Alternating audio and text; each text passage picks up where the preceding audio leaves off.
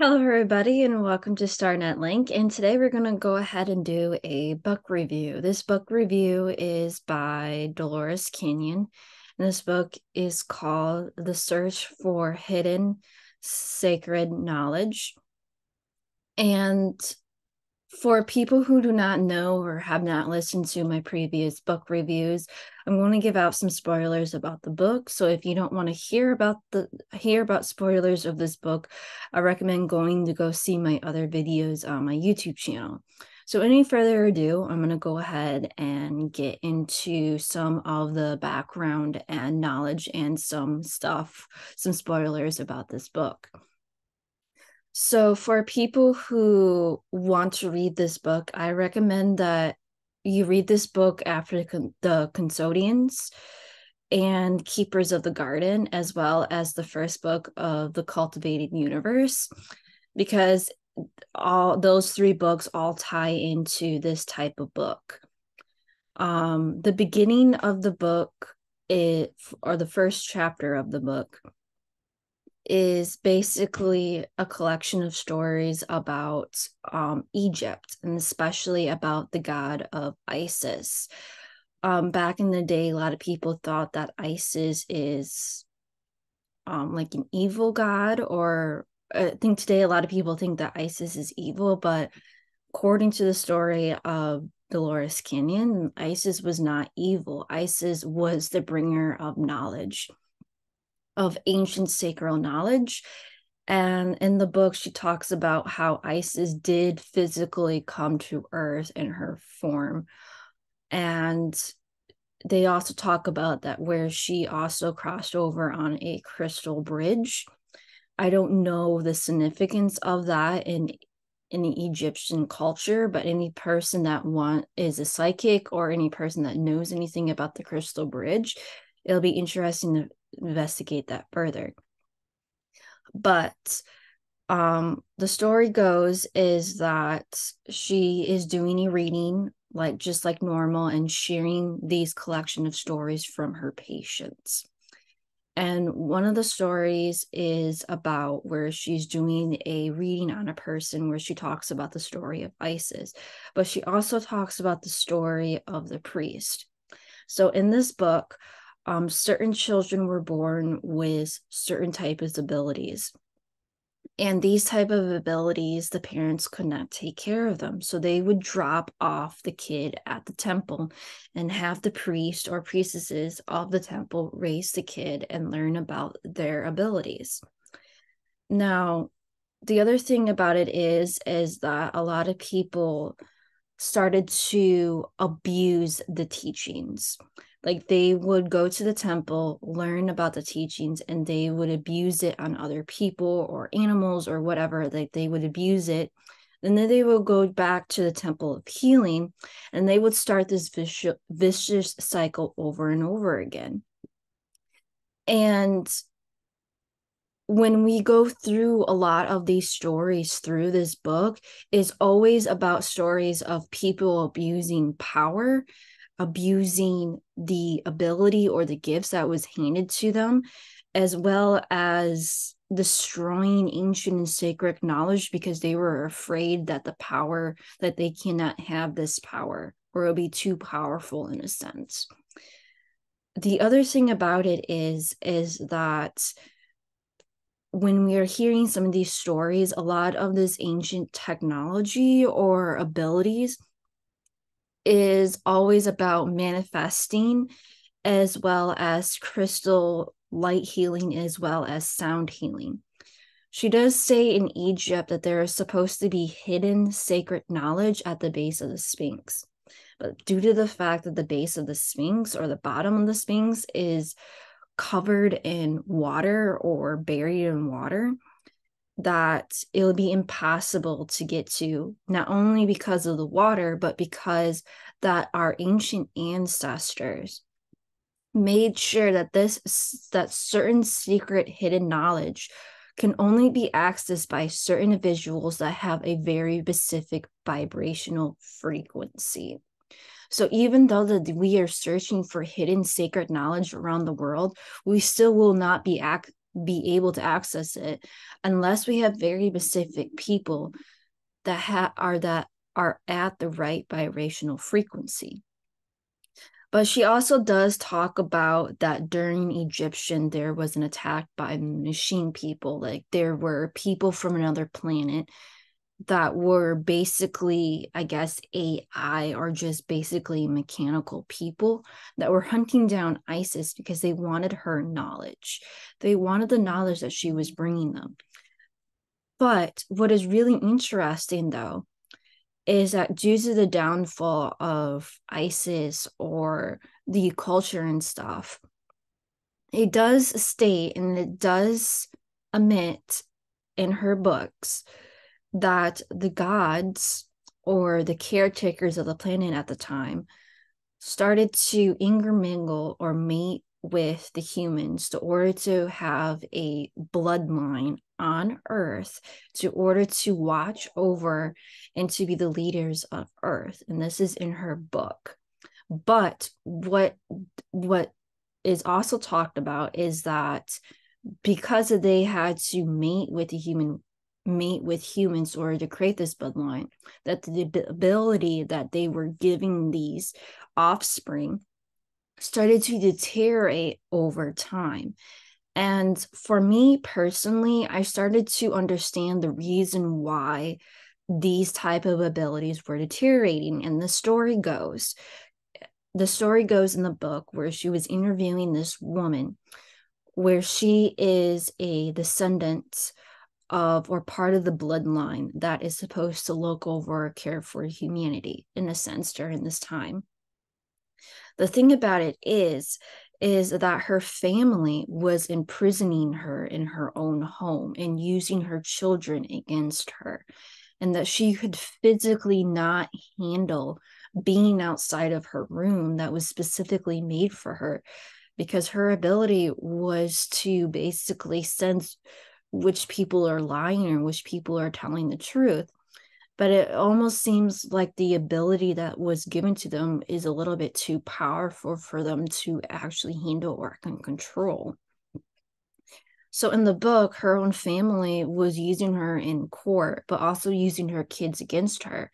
And she was so afraid that she would never get her freedom. So the way of escape, her only method of escape was basically committing suicide, because she knew that they will use her kids against her, and she didn't want the same fate that happened to her kids. So the only way of freedom for her, so her family would stop controlling her, or to give her some sense of control back into her life, she committed suicide. And it also makes me wonder, like, how many people back in the day were imprisoned by their own family members because of this type of ability or power. And this is the reason why this ability was suppressed, was because of fear, abuse, and also control and manipulation. And if you don't give people the sense of freedom or give them their free will, of course, this ability is going to be suppressed. And I don't like saying this, but it also seems like this ability chooses certain people in the bloodline that are ready and capable and know that they will have the freedom to use it properly. It's always the story where it's either the person that has this ability does have it, but they're completely controlled for the rest of their lives, or this person does have this ability and ends up starts abusing it, which is the story in this book. But what is really interesting, though, is that it makes me wonder if this bloodline still exists on Earth or if it has died out, because she doesn't give very much detail about the bloodline, but the story is in her book. The other thing that it is a interesting feature of this book is how herbs are used. And she constantly have this story of herbs. And I think as an society and as an society, I think that we need to start looking into alternate forms of healing, especially if it's light healing, sound healing, or even herbology healing. instead of using the type of methods, because in her book she does state that certain physical ailments in our life, whether it's burden, depression, just negative emotions in general, can actually manifest into physical symptoms or physical ailments on the body. And the only way to find this out is by her regression therapy, where she finds out that what her soul is going through, or a lot of the physical ailments that her people, like some of her clients, are going through, are physical ailments of what's going on in their current life, as well as stuff from their past life. So it makes me wonder how many certain types of ailments is passed over from their past lives into their now life, in their now life, but also how much of their environment is affecting their physical health, and basically just trying to learn how to release that type of burden or something that is making them physically sick in a sense. She does also talk about a lot of instances of knowledge that is given to the people, but she also does talk about a certain type of story in the book where there were beings that used to come from a higher realm and would change form into a human, and they would observe. So this is like the story of the watchers or the angels watching over humanity in a sense. And that story is in her book, where you have very high advanced dimensional beings or light beings, and they would basically transform themselves into a human or look human. Now, there is a story in her book where people knew that they were different, but did not socialize them. But it makes me wonder how long this has been going on. And it makes me wonder how much over the past centuries or years that we have had watchers or people try to influence culture. And it makes me wonder, like, is this against the prime directive? Like, how could they disallow this? And it discusses in her book that Earth was in a experiment, that Earth is the only planet that has free will, or also some sort of like free will or an experiment in a sense. And this is the reason why life here is so difficult, is because we have free will or free access to stuff, but we are not being used to use it properly. Now, there is one very sickening story in this book, at least for me, maybe not for other people, but people who are studying Atlantis need to know that people in Atlantis were very, very cruel people. In the story, she interviews a lady or does a regression therapy on this lady. And she has a life in Atlantis where she is a subject to the experiments of what Atlantis beings were doing at the time. They were trying to heal or doing an experiment on this woman where they would cut her legs off and try to put horse legs on her.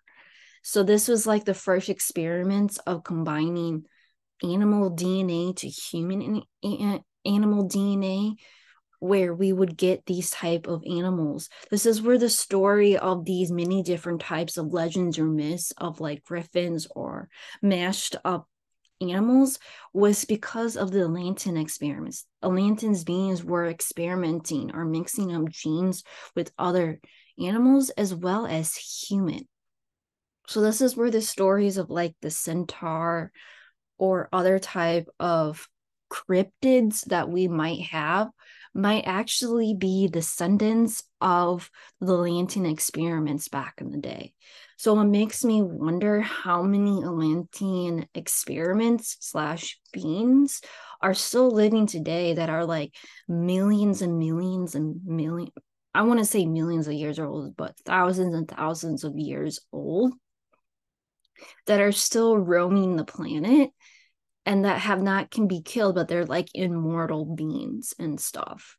And it just makes me wonder how much of stuff about Atlantis that we're not aware of. But she does discuss that there were certain peoples in Atlantis that would preserve the knowledge of Atlantis. And she also does talk about the crystal technology in her book.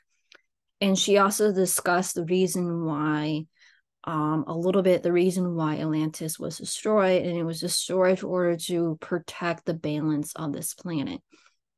They were basically knocking the, I guess, planet out of orbit, in some instances actually destroying the planet. So this is the reason why Atlantis was destroyed. She does also have a story about Pompeii and a lot of other stories about souls crashing over into the physical spirit or in the spirit world. But the one thing that does resonate and connects with me on this book is religious people, especially from the Christian religion, um, scaring people that death is scary. Now, I'm not saying that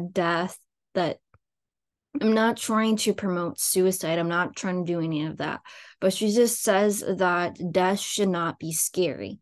You should not fear death, because all the stories and all the clients that she has is all about having a peaceful death where your family or your soul family is waiting on the other side for you, and that you're going back home on the soul level.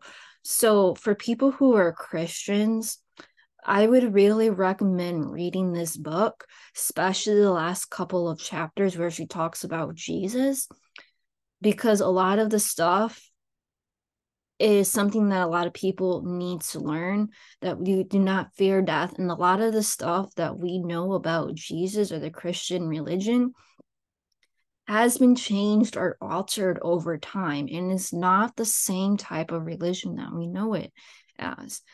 And it does also talk about that Jesus did have women disciples, like women were actually part of Jesus' teaching, and some of the women that Jesus were teaching also tried to protect and preserve the knowledge for other generations before they were sought out and killed. And it also makes me wonder, like, how much ancient knowledge has been changed to the point where it's not the same type of religion or the same type of teachings that we once knew. It almost seems like someone back in the day, maybe our ancestors, changed the hidden sacred knowledge of these texts, might have found them at one point and maybe changed them. And so we're not looking at the same type of information as we once knew, because it has been altered. But I do know that there are still some ancient knowledge that is still being protected today, and we still do not have access to it unless we are at a very certain vibration. But for people who are interested, I recommend reading this book, especially if you are interested in hearing stories about Egypt, stories about herbology.